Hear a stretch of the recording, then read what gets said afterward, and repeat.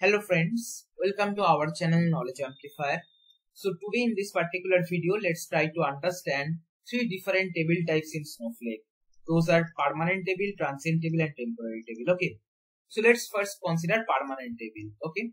So whatever tables we generally create using create table, then table name, then the schema, how we generally create the table in Snowflake, those all are permanent table. Okay. So if you see for permanent table, whether you are using standard edition for Snowflake or enterprise edition or higher version, for both of them, the syntax is familiar to us, like how we generally create table, table name, and then schema is define. Okay. What are their properties? Like if you are considering Snowflake standard edition, then for permanent table, the retention period is either 0 or 1. Okay. 0 means we are not enabling time travel.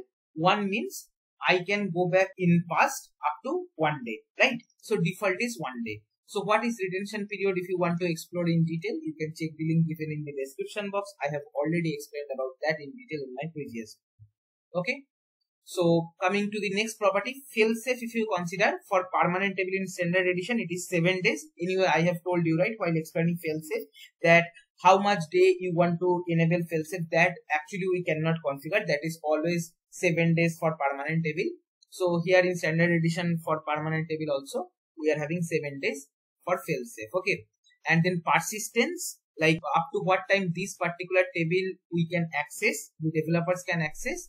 The answer is very simple, until explicitly we are dropping that. Okay. That is, it is not like it is accessible only within a session, only within a connection, like that. Okay. Until we are dropping that, we all can access and use it. Okay. Same like for enterprise edition or higher version, in case of permanent table, the properties are almost same. Only difference is for enterprise edition and higher version, the retention period you can configure either 0 or up to 90 days. Any day, 45 days, 43 days, anything in between 0 to 90 days you can configure. That's the only difference in between enterprise edition or higher edition permanent table and standard edition permanent table. Okay. And the rest all are same. Now coming to next table type, which is transient table. So for this particular transient table, the syntax is basically create transient table, then table name, then schema, how we generally define. Okay. Only thing is for transient table, you have to use the transient keyword. Okay. That's all.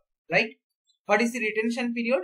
So for transient table, whatever edition you are using, either standard edition or enterprise edition or higher version, whatever, always the retention period is either 0 or 1. If you are keeping 0, that means you cannot do time travel, or else if you want to go back to past, maximum you can go up to 1 day only. That's why I have written retention period as 0 or 1. That's all you can do for transient table with respect to time travel. Okay. Coming to fail safe. Okay. For transient table, fail safe is 0 days. So when I'm saying fail safe is 0 days, that means what? That means data will not go to fail safe zone as automatic backup. Okay. Like in case of permanent table, whenever retention period is over, as part of automatic backup, the data or the snapshot goes to fail safe zone, right? But for transient table, if suppose retention period is over, you cannot get back the data. It will not go the fail safe zone automatically. You cannot make that data reach to fail safe zone for transient table. Okay, as simple as that. And coming to persistence, again, this is same like for permanent table, that is until we are explicitly dropping that table, we can access that. Okay. So only thing you have to remember with respect to transient table is we have to use the transient keyword. Then retention period is 0 or 1 only, not 90 days or 45 days, anything, not more than 1. Okay. And fail safe is 0 days. Okay. Right. So that means once retention period is over, there is no way to get the data. Right. Then the last table type is temporary table. So here in the syntax, you have to use temporary keyword. Okay. For this particular temporary table also, the retention period is 0 or 1. Okay. Default is 1. And one thing you have to remember, for fail safe, obviously it is 0 day in case of temporary table. And the special characteristics about temporary table is within your session or within your worksheet only, you can access this table. That is, for the temporary table, the access area is within that particular session. In any other session, any developer or admin cannot access that particular temporary table. Okay. So I will explain you via lab, then it will be much more clear to you. for the time being, I hope you got some idea about different table types. And like the same way, we can create different database and schema also. Like we can create transient database or transient schema also, right? Not temporary database or temporary schema. So basically, database you can create in two ways in Snowflake. One is permanent database, one is transient database. Similarly, schema also you can create in two ways. One is permanent schema, one is transient schema.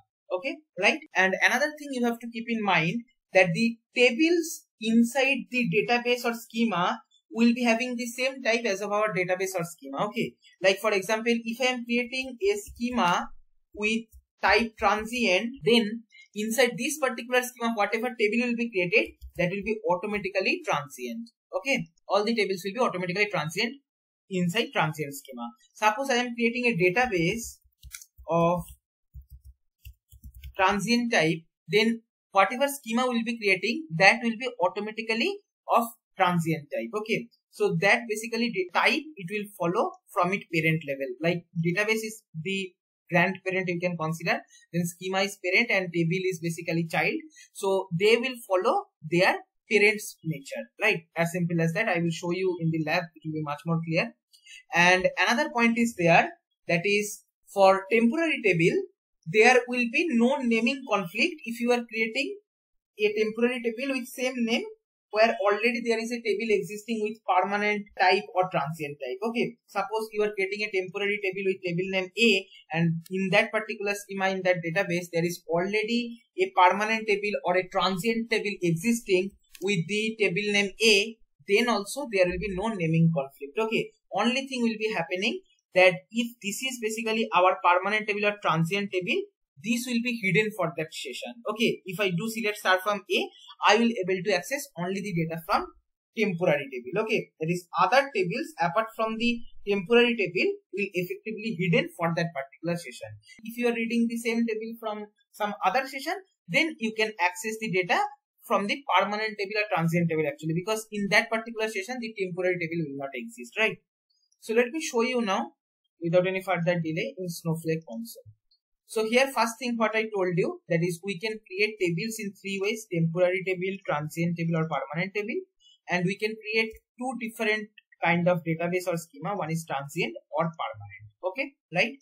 So first here I am dropping two database if it exists. Okay, and all these codes I'll be providing in the description box or in the comment section also. No need to worry. So here it is done. If I refresh, currently here nothing is there. Now here what I am doing, I am basically creating a database, okay, with the name demoyt. So if I just refresh, here you will see the database is created. And point to be noted, here I have used the transient keyword. So basically this particular database is transient in nature. Okay. Now if I do show databases, here currently you can see we are having three different database. Okay. So here you can see the database just now what we created, demoyt. For that in options, the transient word is coming. From there you can understand that okay, this particular database is in transient nature. Okay, right? Now if I want, I can do describe database demoyt, and here I will get all the schemas inside this particular database. And by default we are having information schema which is containing all the metadata, and public schema where if we want we can create all the tables, views, stored procedure, user defined function, etc. So first let me use this particular database what we just now created. Okay, and now here what I will do, I will create a schema inside it, right? Now just now I told you that if we are having a parent and inside that we are creating a child, then the child will be following the property of parent, right? So here we are creating a schema employee. Now the database is of transient nature, so this particular schema will obviously be transient nature. Okay, so if I just execute here, see schema is created, right? So now if I do show schema, here you will see that inside this particular database we are having basically three schema. One is information schema, public schema, and employee schema just now what we created. Here you can see when I am executing show schema, public schema, employee schema both are transient in nature. Information schema is anyway managed by Snowflake and it is used for storing all the metadata, so ignore that. Apart from that, all the schemas are of transient in nature because our database is basically transient in nature, right? That's the significance, right? So I hope you are getting it. Now here I can use this particular schema which is transient in nature. So we are having transient database demoyt, inside that we are having transient schema employee. Okay, right?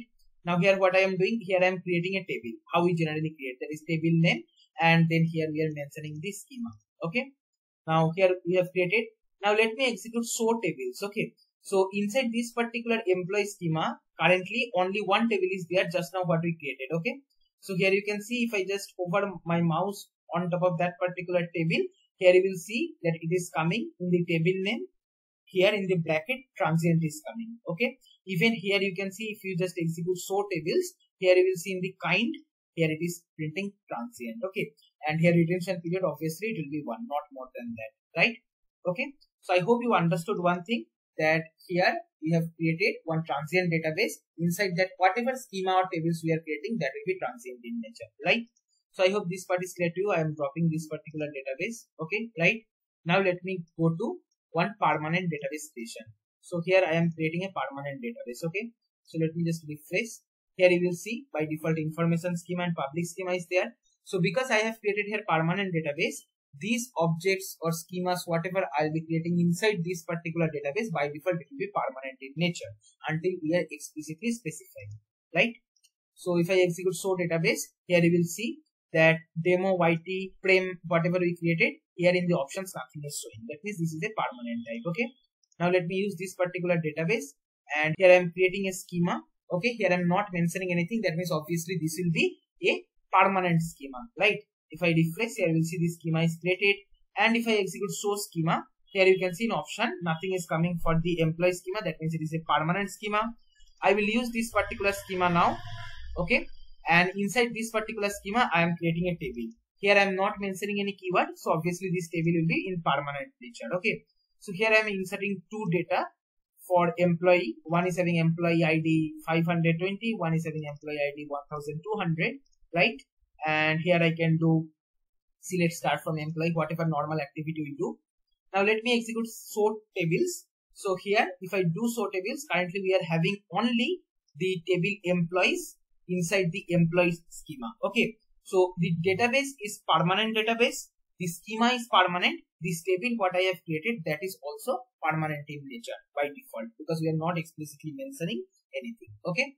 Right. So if I do show schema, here you can see that here all the schemas as of now inside this particular database are having permanent type. Okay. Right. Now here what I am going to do, here I am going to create a transient schema inside this particular permanent database. Okay. So earlier we have seen, when we created a transient database, then by default this schema inside that is transient in nature. But now we are trying to create a transient schema inside a permanent database, right? So we have to explicitly mention the keyword transient. Okay. So I am creating a transient schema with the name employee2. Now if I do show schema, here you will see for this schema employee2, in the options, here it is coming as transient. That means this schema is transient. So by default, whatever table we will be creating inside this particular schema will be also transient in nature. Like here I am creating a table. Okay. Inside this particular employee2. Okay. And here if I do show tables, here you will see the table is having transient nature, because this schema itself is transient type. Okay. Right. So now what I will do, I will just execute show schema again. So currently we are having one transient schema, one permanent schema inside our permanent database. Right. Now what I will do, I will use this particular permanent schema. So let me execute the permanent schema. Now suppose inside this permanent schema, I want to create a transient table. So for that we need to use transient keyword, right? Because inside permanent schema, by default whatever table will be created, that will be permanent in nature. So inside permanent schema, if I want to create a transient table, so we have to use transient keyword. I can execute that. And here if I execute show tables, here you will see that inside the permanent schema employee, currently we are having two different tables. One is employees, one is employees transient. Okay. One is basically normal permanent table, one is transient table, right? So from this particular show tables, we are understanding the table type. Not only that, here if you refresh and if you go inside this particular permanent schema, here you will see different symbols are there. So for permanent table, this is the symbol. For transient table, this is the symbol. Okay. Even if you hover your mouse over the tables, here you can see in case of transient table, here in the table it is coming within the parenthesis that this is a transient nature table, and in the permanent table it is not coming anything. Okay. Right. So like that we knew how to create transient database, transient schema, permanent database, permanent schema, transient table, right? All these things. Now I can execute show tables again. Basically, this is the current state. Now suppose I want to create a temporary table. Okay, let's see how to do that. So first thing, have a clear idea. We cannot create temporary database or temporary schema. Okay, at any situation, we can create temporary table only. And I have told you that temporary table only exists within our session or within our worksheet. We will see that. Okay, so here I am creating a temporary table with the name employee temp. Okay, and here I am inserting some data in it. Perfect. Now if I do select star from employee, like normal table, we can query everything. If I do show tables currently, inside this particular permanent schema employee, we are having some permanent table, some temporary table, and transient table also. Okay, right? Different kinds of tables are available. Now the same table, okay, which is present inside employee schema in the demoyt database, that one let's try to query from another worksheet. Okay, so in Snowflake, each worksheet are distinct sessions. So currently we created a temporary table in this session. Now I will go to another worksheet. Okay, and here I will use this particular database and schema, and what I will do, I will try to do a select query on my temporary table. See here, object employee temp does not exist or not authorized. Why it is happening? Because this is a temporary table, right? That's what I have written here. The temporary table persistence is only within your session or within your worksheet. Okay, that's the important point. I hope you are getting it, right? So temporary table is useful. Suppose you want to do some kind of transformation and then the result set you are getting, then you are using that particular result set for some other activity, and then you don't require that particular table. Then in those kind of situation, you can use temporary table. Okay, right? So currently inside this particular employee permanent schema, we are having some permanent table, some temporary table, and some transient table. Okay. Now the permanent table is having the name employees, right? Within this same session, I am creating a temporary table having the name employees. Okay. So by default, you might think that, okay, already inside this particular schema, I am having a table which is permanent in nature, which is having the name employees. If I am creating a table with the same name, I should be having conflict in the name and I should not be getting the data, right? But that is not the fact. I told you, right, that in case of temporary table, there will be no conflict in naming with permanent table or transient table. Only thing what will happen, that other tables with same name will be hidden inside that particular session. So like before executing the create table command, if I just do select star from employees, here currently I am getting the data from the permanent table, which is actually having the data. Okay, now I am creating a temporary table with the same name. Okay, now here I am doing select start from employees, I will be getting no data because this is a temporary table what we created, right? Within this session, this temporary table will be referred instead of the permanent table. But in other worksheet, okay, if I just do select start from employees, there the temporary table does not exist. There the permanent table will be referred, and inside the permanent table whatever data is there, that only will be getting. As simple as that. Okay, that is, you can remember, for temporary table there will be no naming conflict with permanent table or transient table. Other tables will be effectively hidden, right? As simple as that. And now with respect to architecture aspect or data engineering aspect, why we need different kinds of table, you need to understand the importance of cost. Whenever we are having fail safe, for that we are paying to Snowflake, right? Because fail safe is nothing but using the storage cost. Okay, so if you don't require fail-safe safety, then you can use transient table. That's the importance. That way you can save the fail-safe cost. And if you just want to create a table for some transformation, for storing some data for temporary timing, then you can use temporary table. That is basically more efficient architecture. Okay, right? And for production system, for production data, important data, you should always go with permanent table. Okay, right? So I hope you understood these different kind of table formats. If you find this video helpful, then please like, share and comment. Subscribe our channel if you have not subscribed till now. And don't forget to press the bell icon to get the notification of our latest videos. Thank you.